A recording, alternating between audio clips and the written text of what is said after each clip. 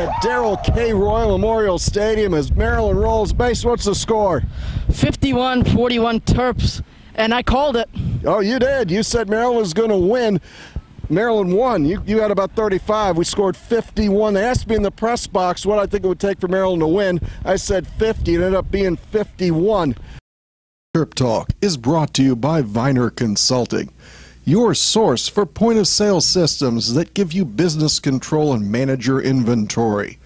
Hardware, software, training, and support from NCR and Revel Systems.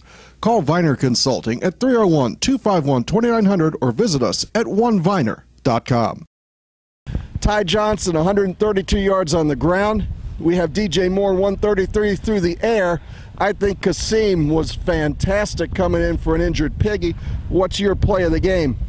My play of the game has to be when Kasim Hill threw a corner out to DJ Moore to get Maryland a huge first down. And Kasim Hill showed a lot today. He came in right when this place got going again, and he shut it down. He did. He switched the momentum. With several tweets out there, you got to change the momentum.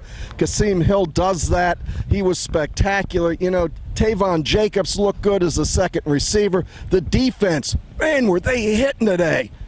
Yeah, you really saw that suddenness that DJ and the defensive staff has been talking about for months now. Everybody has been talking about what happened in this game for months, and it finally came true. So Bruce Posner back in Baltimore, watching, of course, with great interest. We get on the field here in Texas, and we win. You see pictures of players jumping around. We got Jake Funk on that last touchdown.